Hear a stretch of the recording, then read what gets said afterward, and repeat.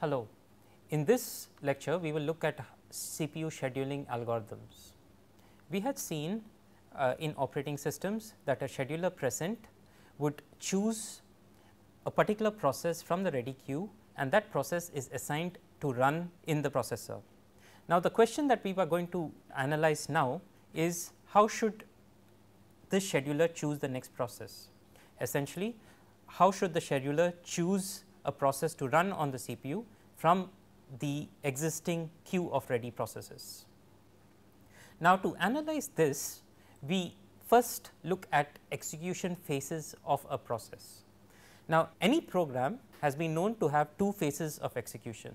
One is when it is actually executing instructions, which is known as a CPU burst, while the other is when it is blocked on an I/O or not doing any operations. So, in this particular case the CPU is idle. Thus, as we look with over time, a particular process would have some amount of CPU burst in which it would execute instructions on the processor, then it would have some idle time in which it is waiting for an I/O operation, then there would be a burst of CPU time and so on. Thus, there is always this interleaving between CPU bursts and idle time, that is waiting for an operation. So, based on this phases of execution, one can classify processes into two types. One is the I/O bound processes, while the other is the CPU bound process. Why do you make this distinction between I/O bound and CPU bound processes? Essentially, this is from a scheduling perspective. We would like to give I/O bound processes a higher priority with which they are allocated the CPU. Essentially, we want that I/O bound processes wait lesser time for the CPU compared to CPU bound processes. So, why is this required?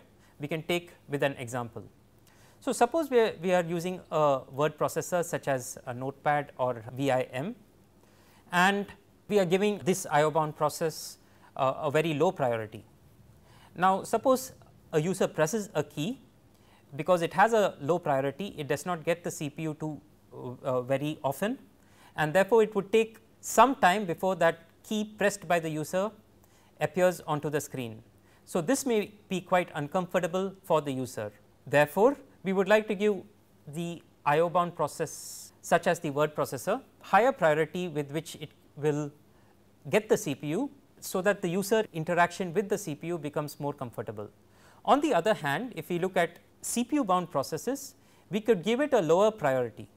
Now, for instance, if you take one of these applications, the CPU bound applications, like for instance, let us say GCC, that is compiling a program, and let us say you are compiling a large program which takes 5 minutes. Now, it will not affect this user much if the time taken to compile that particular program increases from 5 minutes to say 5.5 minutes. Thus, CPU bound processes could work with a lower priority. This classification between I/O bound and CPU bound is not a rigid classification. That is, a process could be an I/O bound process at one time, and after some time it could behave like a CPU bound process. So, to take an example of a process which behaves both like an I/O bound as well as CPU bound, you could take for instance Microsoft Excel. When we are actually entering data into the various cells in Excel, it acts as I/O bound process. So, it behaves like an I/O bound process with small CPU bursts and large times of I/O cycles, while on the other hand, when you are actually computing some statistic on the data entered, Excel will behave like a CPU bound process, where there is a large portion of CPU activity or the time taken to actually operate on that particular data.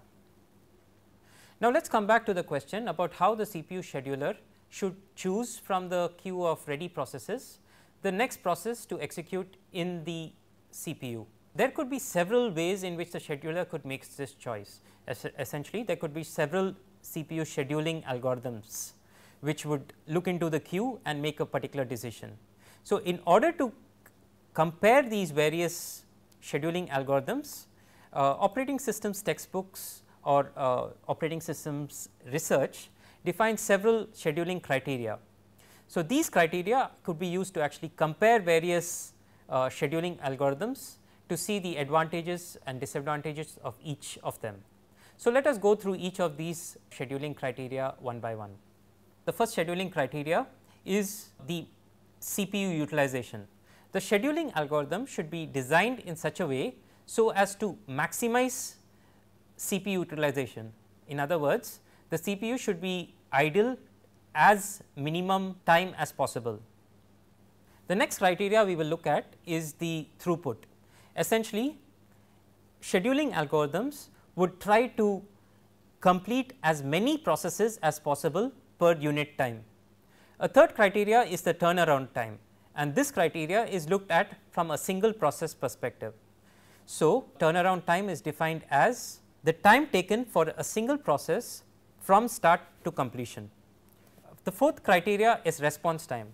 So, this is defined as the time taken from the point that when the process enters into the ready queue to the point when the process goes into the running state. That is, the time taken from the instant the process enters the ready queue to the time the CPU begins to execute instructions corresponding to that process. Another criteria is the waiting time.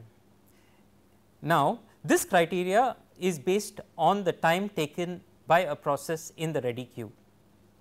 Now, as we know, processes ready to run are present in the ready queue, and it is required that they do not wait too long in the ready queue.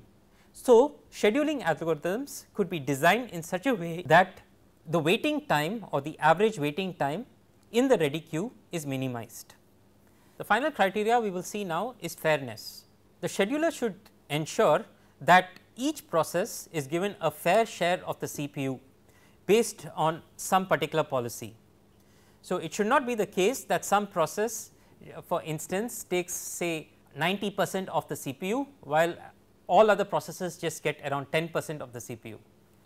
So, all these criteria need to be considered while designing a scheduling algorithm for an operating system. A single scheduling algorithm will not efficiently be able to cater to all these criteria simultaneously. So, therefore, scheduling algorithms are therefore designed to meet a subset of these criteria. For instance, if you consider a real time operating system, the scheduling algorithm for that system would, for instance, be designed to have minimum response time. Other factors such as CPU utilization and throughput may be of secondary importance.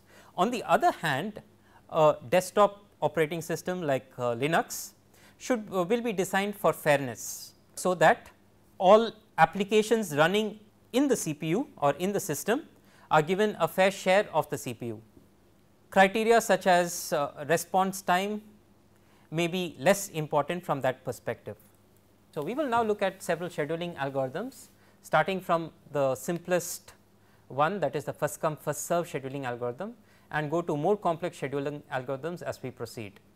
So, let us look at the first come first serve of the FCFS scheduling algorithm.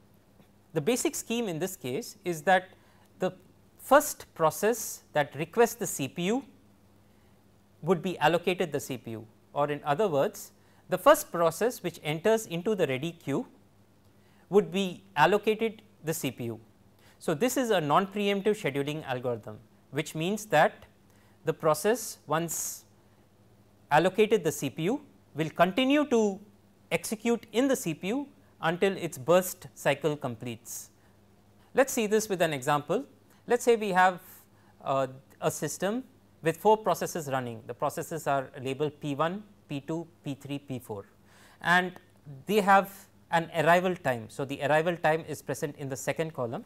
So, the arrival time is defined as the time when these processes enter into the ready queue. So, for this particular very simple example, so we will consider that that all processes enter the ready queue at the same time, that is at the 0th time instant. The third column is the CPU burst time. So, it gives the amount of CPU burst for each process. For instance, P1 has a CPU burst of 7 cycles, P2 has a burst of 4 cycles. Thus, this particular table we have like 4 processes which all enter simultaneously into the ready queue at the time instance 0, and they have different CPU burst times. For instance, P1 has 7 cycles, P2 4 cycles, P3 2 cycles, and P4 5 cycles. Now, we will see how these 4 processes get scheduled into the CPU, or how these 4 processes get allocated the CPU. Since all of these processes arrive at the same time, the scheduler does not actually have a choice to make. So, he would pick randomly a particular order. For instance, let us say the scheduler picks P1 to run. So, P1 runs for 7 cycles, and when it completes, the scheduler picks P2, and P2 runs for 4 cycles. After P2 completes its burst, then P3 executes in the CPU for 2 cycles, and then finally P4 is scheduled in to execute for 5 CPU cycles. So, this is represented by a Gantt chart. So, a Gantt chart is a horizontal bar chart developed as a production tool in 1917 by Henry L. Gantt, who was an American engineer and a social scientist. So, essentially in a Gantt chart we have like several blocks over here, and each block represents a cycle of execution. So, for instance, P1 executes for 7 cycles. So, it has like 7 blocks 1, 2, 3, 4, 5, 6, 7. P2 then executes for 4 cycles.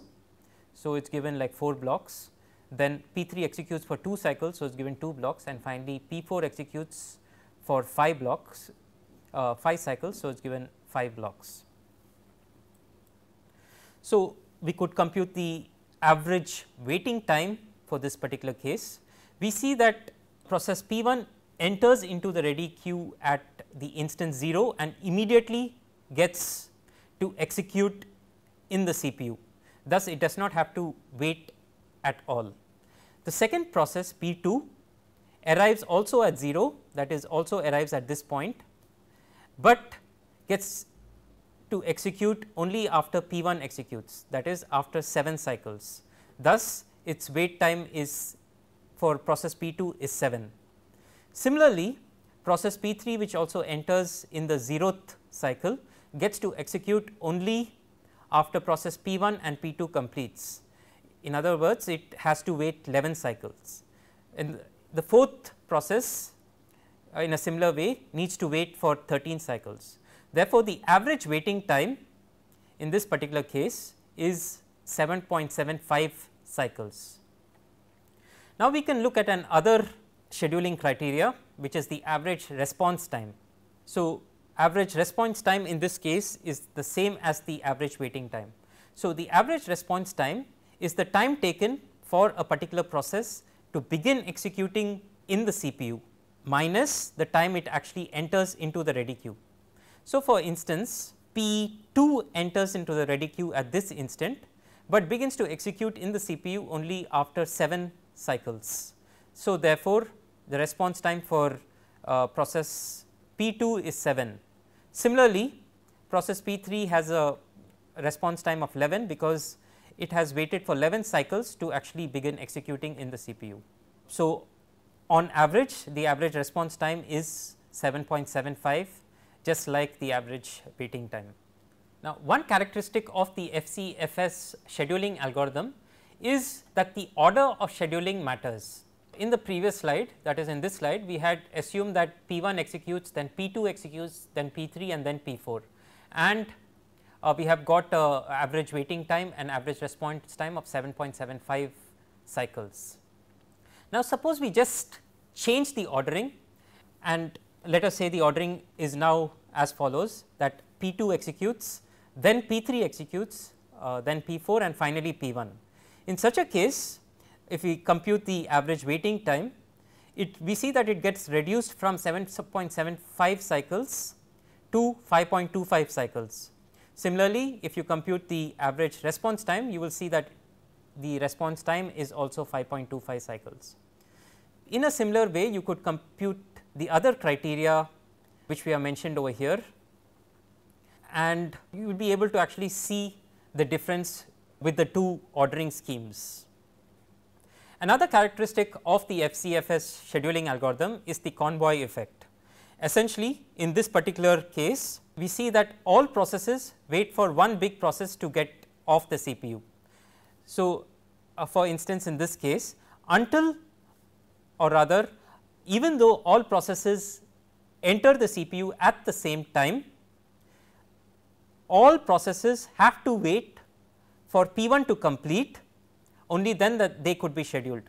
So, if we have a large process over here, for instance, we have a process P1, instead of a burst time of 7 takes a burst time of say 100, all other processes P2, P3 and P4 would wait for 100 clock cycles before they actually be able to get to execute in the CPU. So, this is a huge drawback of the FCFS scheduling scheme. However, FCFS scheduling algorithm have several advantages. The first thing is it is extremely simple. So, the scheduling algorithm could complete very quickly, and therefore, the time taken by the scheduling algorithm will be very less, and you would end up with very less context delays while changing the context. Another advantage of the FCFS scheduling algorithm is that it is fair. As long as no process hogs the CPU, every process will eventually run, or in other words, as long as every process terminates at some point, every other process in the ready queue will eventually get to execute in the CPU. Now, the drawback or the disadvantage of the FCFS schedulers, as we have seen, is that the waiting time depends on the arrival order. So, we have seen the example in the previous slides. Another disadvantage is that short processes are stuck in the ready queue waiting for long processes to complete, or rather this is the convoy effect that we have looked at. Now, let us look at another scheduling algorithm known as the shortest job first scheduling algorithm. In this particular scheduling algorithm, the job or the process with the shortest CPU burst time is scheduled before the others. Now, if you have more than one process with the same CPU burst time, then the standard FCFS scheduling is used. There are two variants of the shortest job first scheduling algorithm. The first is the no preemption variant, while the second one is the shortest job first with preemption. Now, in the SJF with no preemption, the process will continue to execute in the CPU until its CPU burst completes. In the second variant with preemption, it may be possible that the process which may get preempted when a new process arrives into the ready queue. We will see more on this later, but first we will start with the shortest job first variant with no preemption. So, let us take the same example that we have seen in the previous case. We had the 4 processes P1 to P4, and all of them are arriving at the instant 0, that is at instant 0 these 4 processes P1 to P4 get into the ready queue, and each of these processes have a different CPU burst time, that is 7, 4, 2 and 1 respectively. Now, in the first instant, the CPU scheduler will look at the various burst times and find the one which is minimum. So, in this case we see that P4 has the minimum CPU burst time. So, that is scheduled first. So, first the process P4 gets scheduled until it completes. In this particular case it completes in one cycle. Then among the remaining 3, we see that P3 has the lowest CPU burst time. So, process P3 gets scheduled and completes till and executes till it completes its burst. Then P2 gets scheduled because it has a burst time of 4, while P1 has a higher burst time of 7, and finally P1 gets to execute till completion. Now, the average wait time, if we compute this, is 2.75, while the average response time is also 2.75 as in the wait time case. Now, let us look at another example of shortest job first without preemption. So, we will take the same 4 processes P1 to P4, and each of these processes have the same burst time as before, that is 7, 4, 2 and 1 respectively. However, they arrive at different instants, that is the moment, the instant in which they enter into the ready queue would be different. So, P1 enters at the 0th instant, P2 in the second instant, P3 at the 4th instant and P4 in the 7th instant. Now, this is a slight modification in the Gantt chart, where in addition to showing which process is executing in the CPU, it also shows the order in which processes arrive. It shows that P1 arrives first, then P2 in the 2nd instant, then P3 and finally P4 in the 7th instant. Now, when the scheduler begins to execute at this particular instant, the only process that has arrived at this particular point is P1. Therefore, it schedules P1 to execute. So, P1 executes for its entire burst, that is of 7 cycles, and then at this particular cycle the scheduler enters again, or a scheduler executes again, and this time it has got 3 processes to choose from. All P2, P3 as well as P4 have arrived in the ready queue, and out of them P4 has the shortest burst time. Therefore, it is chosen for execution. Therefore, P4 executes in the CPU, and then P3 because P3 has a shorter burst time than P2, and finally P2 gets executed. So, if we compute the average wait time, we see that it is 3 cycles. So, the advantages of the shortest job first scheduling algorithm is that it is optimal, that it will always give you the minimum average waiting time, and as a result of this the average response time also decreases. The main disadvantages of the SJF scheduling algorithm is that it is not practical. Essentially, it is very difficult to predict what the burst time would be. So, another drawback of the SJF scheduling algorithm is that some jobs may get starved. Essentially, if you have a process which has an extremely long CPU burst time, then it may never get a chance to actually execute in the CPU. Now, we will look at the shortest job first scheduling algorithm with preemption. So, this is also the shortest remaining time first.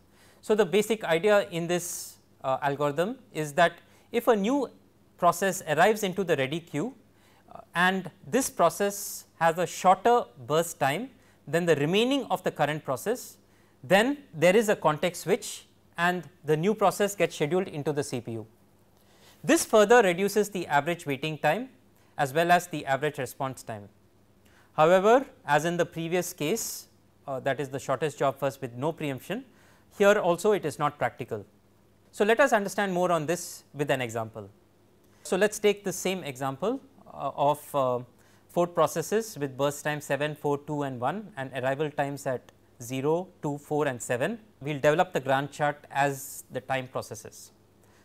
So, at the instant 0, the only process which is present is P1, and therefore, the scheduler has no choice but to schedule P1 onto the CPU. Thus, P1 would execute for 2 clock cycles. Now, after the second clock cycle, the process P2 has entered into the ready queue. Now, you see that P2 has a burst of 4 cycles. However, P1 has a remaining burst of 5 cycles. So, what we mean by this is that out of the CPU burst time of 7 cycles, P1 has completed 2 cycles. So, what remains is 5. Now, the scheduler will see that P1 has 5 cycles, which is greater than P2, which has a burst of 4 cycles. Therefore, it will do a context switch and schedule P2 to run. So, P2 will run for 2 clock cycles and then P3 arrives at the 4th clock instant.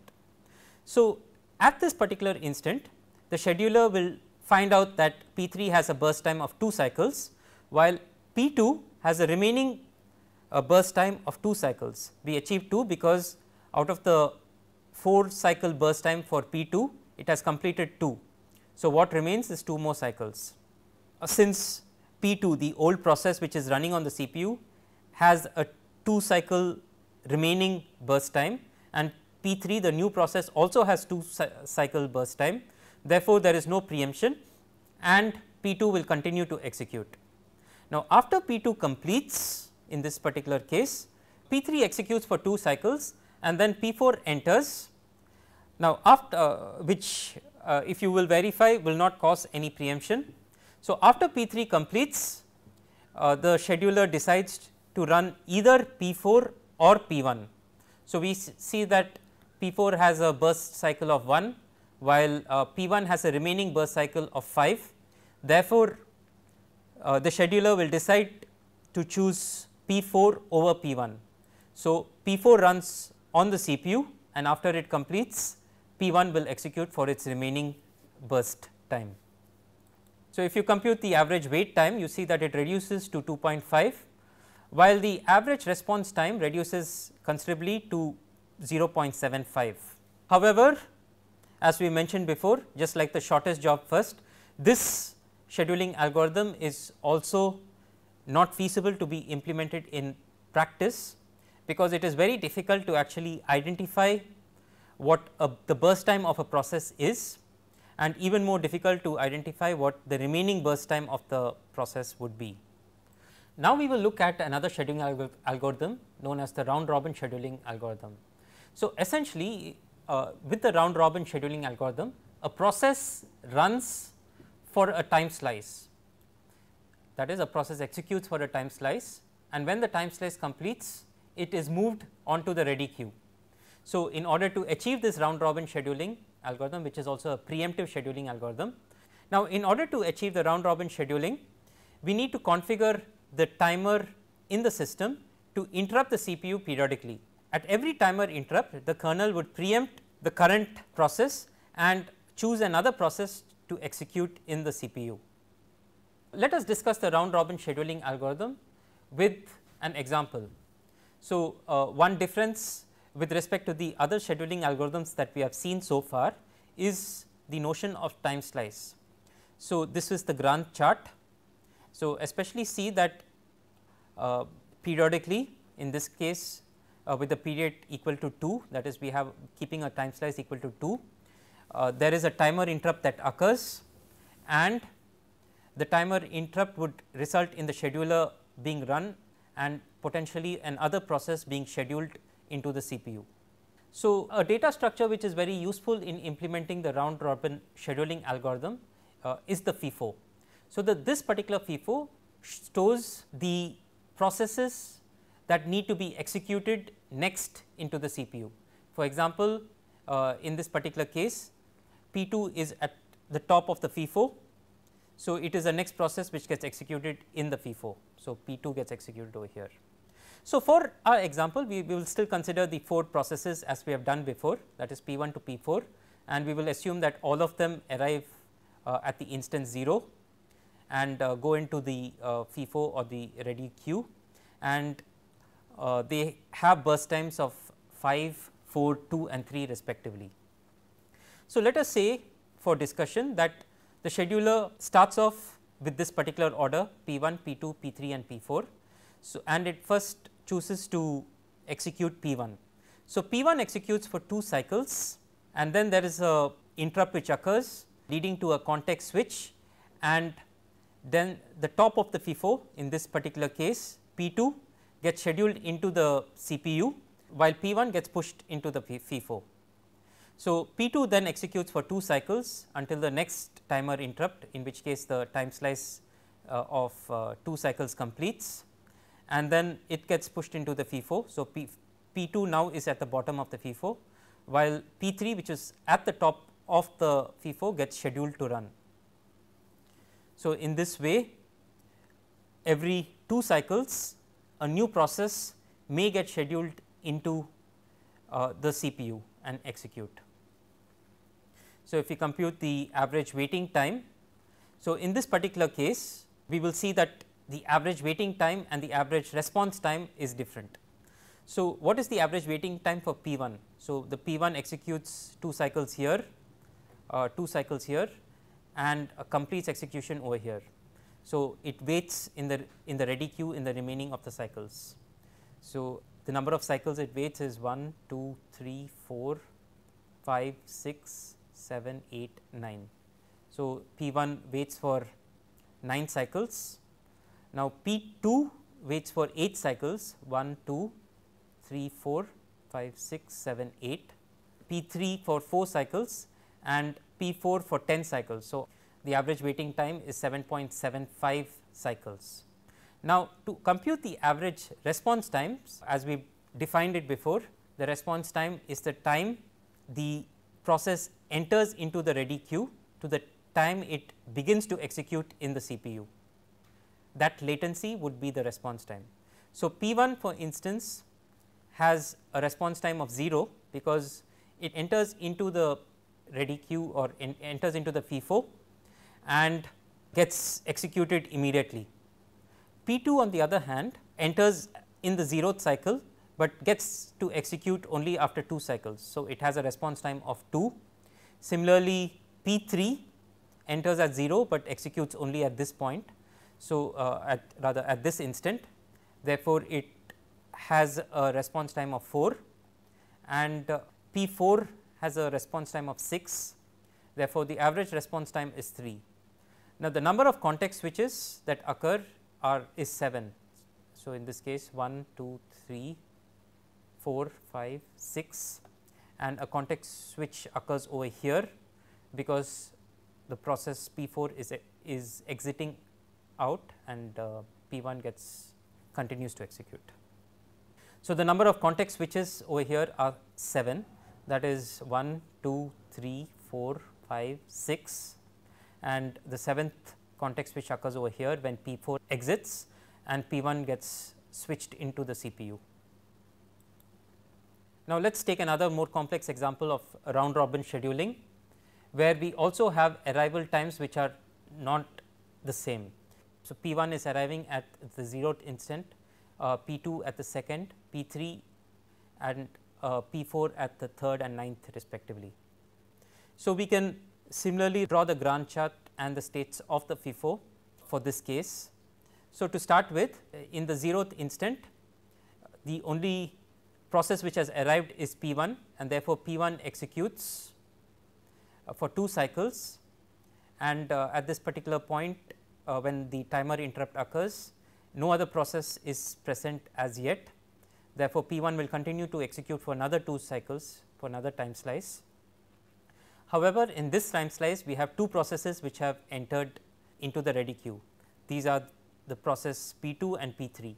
So, P 2 arrives at this interval, while P 3 arrives at this interval, and they get added into the FIFO.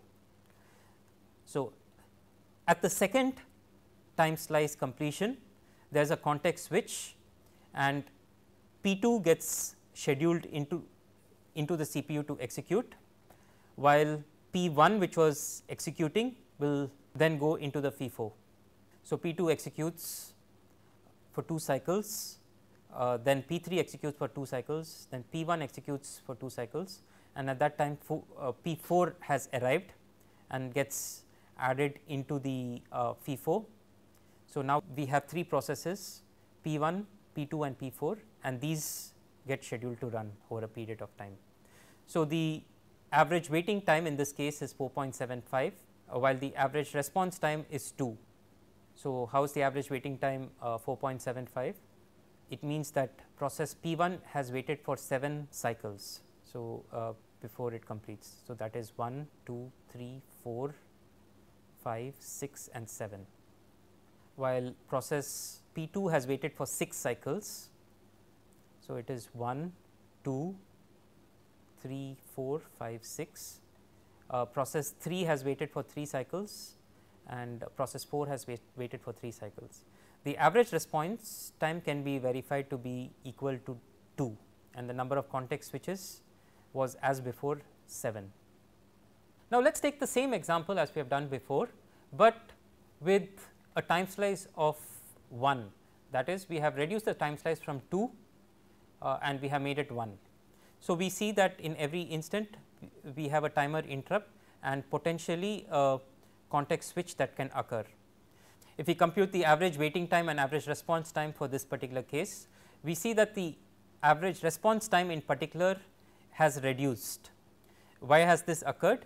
Is because once a process has entered into the queue, it has to wait for lesser cycles before it gets scheduled into the CPU. On the other hand, the number of context switches has increased from 7 to 11. Since we are having timer interrupts which are more frequent, therefore, there is more likely that a context switch will occur. Now, if we take the same example, but with a time slice of 5 instead of 1, and if we compute the average waiting time and average response time, we see that the response time increases considerably to 2.75, while the number of context switches reduces quite a bit to 4. On the other hand, we see that the scheduling begins to behave more and more like the first come first serve. The response time is bad because due to the large time slice, the scheduling behaves more and more like the first come first serve, which we know has a bad response time.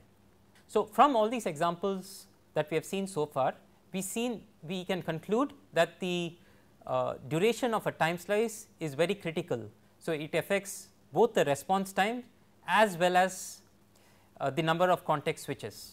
So, essentially if we have a time slice which is of a very short quantum, the advantage is that processes need not wait too long in the ready queue before they get scheduled into the CPU. Essentially this means that the response time of the process would be very good, or it would have a less response time. On the other hand, having a short time slice is bad because we would have very frequent context switches, and as we have seen before, context switches could have considerable overheads. Therefore, it degrades the performance of the system. A long time slice or a long quantum has the drawback that processes no longer appear to execute concurrently. It appears more like a first come first serve type of scheduling algorithm, and so this again in turn may degrade system performance. So, typically in a modern day operating systems, the time slice duration is kept anything from 10 milliseconds to 100 milliseconds. So, XV6 programs the timer to interrupt every 10 milliseconds. So, the advantage of the round robin scheduling algorithm is as follows. The algorithm is fair because each process gets a fair chance to run on the CPU. The average wait time is low, especially when the burst times vary, and the response time is very good. On the other hand, the drawbacks of the round robin scheduling algorithm are as follows. There is an increased number of context switching that occurs, and as we have seen before, context switching has considerable overheads.